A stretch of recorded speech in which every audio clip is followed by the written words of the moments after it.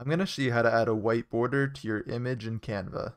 First thing you need to do is add an image to your project, just like this. And it needs to be one that doesn't have a background. You're going to click on it, and then come up to these options at the top and go to the left and select Edit. Then where these options show up on the left here, you're going to go down to Effects and select the Shadows option. You're going to select the Glow Shadow, just like that. Then you're going to come down here.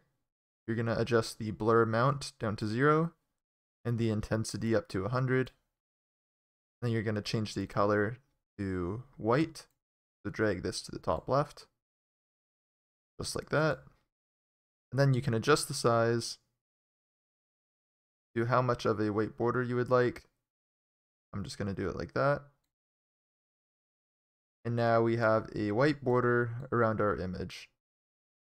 I hope this video helped you guys out. Please remember to like and subscribe.